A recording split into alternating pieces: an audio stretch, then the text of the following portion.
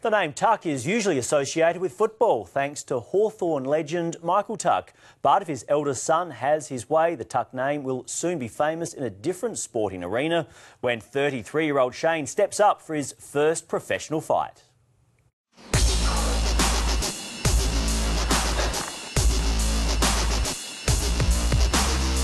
The wily face and long limbs may look familiar, but this Tuck can pack a punch. It's something that I've always wanted to try, so here we go. At 33, Shane Tuck is giving a pro boxing career his best shot. Shane first walked into this gym just 10 months ago. His rise through the boxing ranks has been nothing short of remarkable.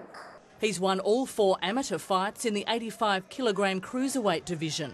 Very powerful puncher, probably one of the best I've seen at that weight division. His first pro bout is set for Wednesday on no less than the Anthony Mundine undercard in Melbourne. I've always wanted to have a fight. I've always wanted to have a pro fight, and it's what I want to do before I get too old. It'll be Tuck's second coming. Born into football royalty as the son of Hawthorn legend Michael Tuck, who played a record 426 VFL-AFL games. Living in the shadow of a legend was tough. After 3 seasons without a league game for the Hawks, Shane moved to Adelaide, where he played for West. Once I got to a certain age, I was proud to be Michael's son rather than make it a burden. Drafted back into the AFL, he played 173 games for Richmond before returning here with his Adelaide-born wife. But he missed the adrenaline rush of big-time AFL.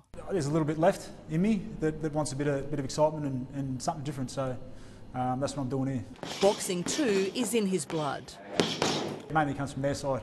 That other side is the Adelaide family. His uncle Gary and cousin Gary, both keen pugilists, and will form a contingent of more than 100 ringside. A lot of my cousins are coming, so there should be a big crew there, yeah. All firmly in his corner. I think he can go all the way and probably secure an Australian title. Vicky Schwartz, 9 News.